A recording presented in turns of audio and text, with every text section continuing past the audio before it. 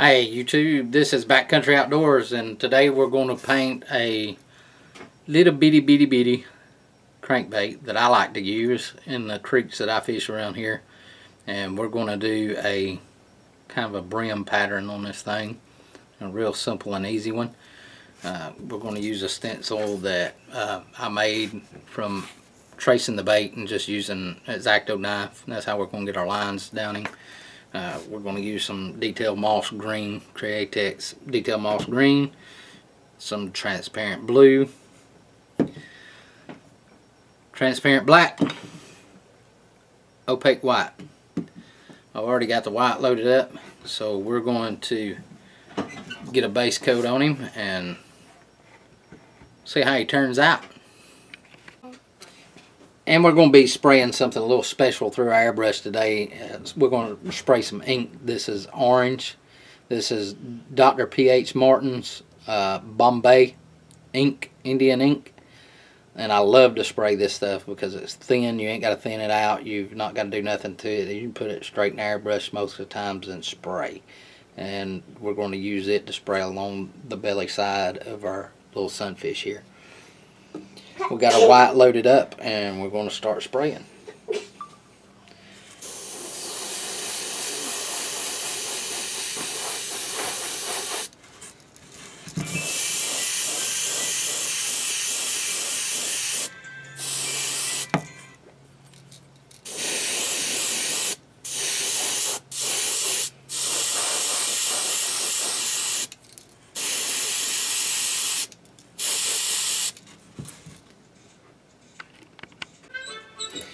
Alright, we got our detailed moss green up and loaded up, and we're going to spray right down the back side of this bait. And we're going to come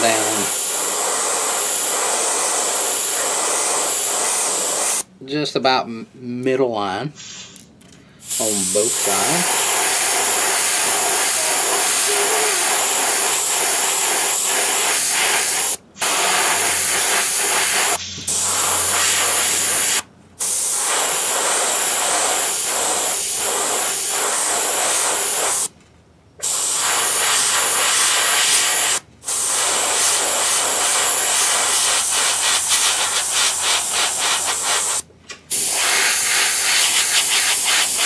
I paint another one that I get really detailed with, and it's a little bit more difficult. I'm trying to give y'all some easy ones to paint up. But I do one that I add gold to, and I add a lot of colors to it, and it turns out, I mean, that looks really good. But this is just a simple one to get you started. Like I say, you can get real crazy with these bluegill patterns. I use, if I had to buy just a few colors to get started with, detailed moss green would definitely be one of the colors I buy, because I use it in different crappie patterns. I use it in my bluegill patterns, my baby bass patterns. Sometimes I'll even throw a little bit of light shading, because it's darker you go with it, the lighter you can go with it, and you can do all kind of different patterns with this detailed moss green. I really enjoy that color in a lot of my baits. I use it in my some of my crawfish patterns. It does a really good job, and be one of my base colors that I would have to have if I was just starting out, would be detailed moss green. Alright, we're going to get this Indian ink loaded up in one of the airbrushes, and we're going to spray the bottom side of the belly right here, and then we'll throw a stencil on it and throw some black on it and blacken it up a little bit. Alright, we got the orange loaded up in our PS 771, the Trios, and we're going to spray the bottom side of this bait. And the only thing about these Indian inks, a lot of times they're real thin, and you will have to put coats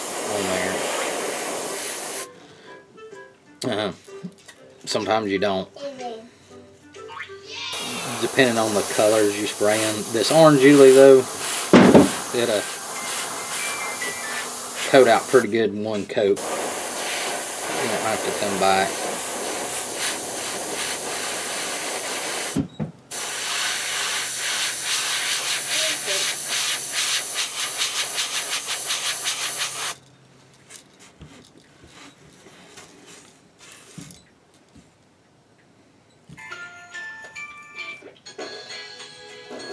And definitely one coat's going to do this. Definitely one coat.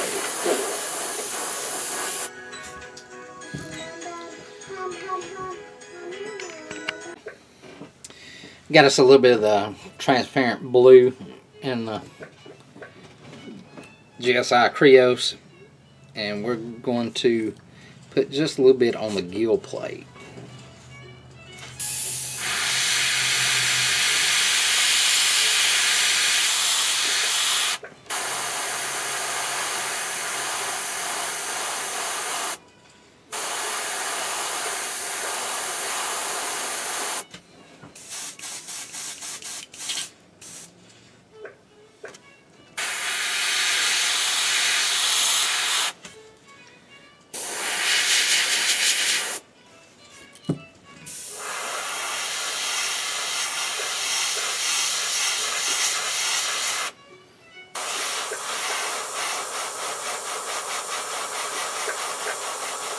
And we don't care if we get it in an eye socket, because we're going to take some black and darken her up.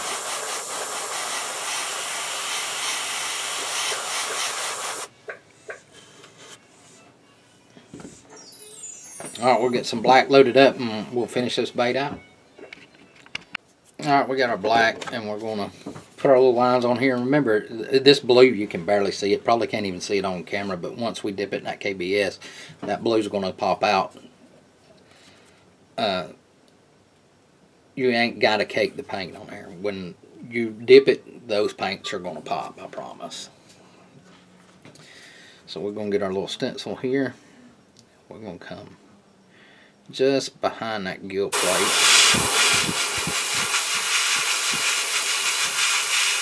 And we're not going to hit the black real dark. Just a light coat. We'll get a little black pattern right there. I'm going to flip it over. Put the airbrush down. Get it flipped over. And be careful with your stencils, because if the paint is not dried, you will smear your lure. You will smear your lure. And so you just flip it over, and you've already painted on this side, and you're going to reverse it to get that pattern on this side. And you're going to come like you did just behind the gill plate.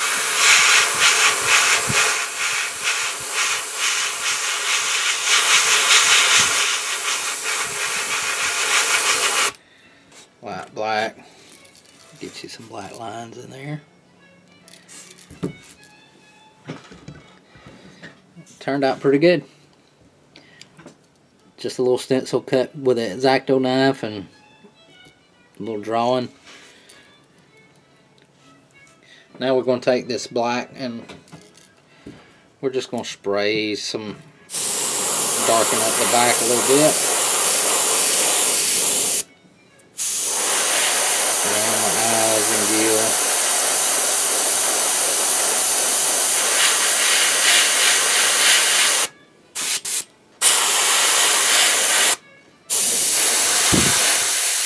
I want this face pretty dark and kind of get that blue eye in it, and especially once it's in that KBS, this is going to come out really, really good.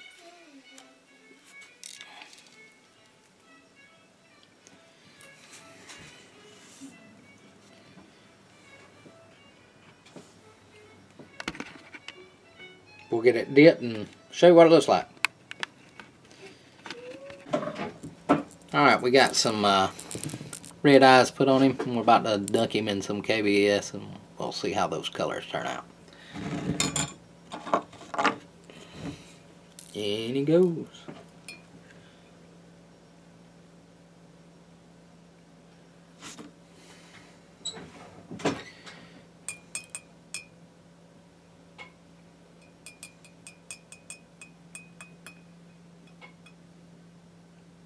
you took a picture of it there?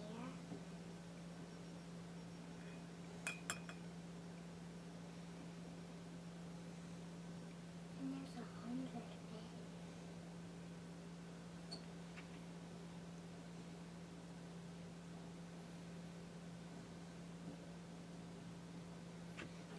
Drip out right there.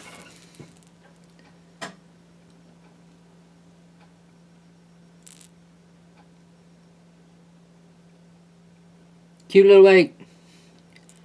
Grancy, come spring and summer, I'll be catching some red-eye bass with this little joker in the creeks around here in Georgia. Some Tallapoosa bass, which is we only have here in the Tallapoosa River, nowhere else in the world, supposedly.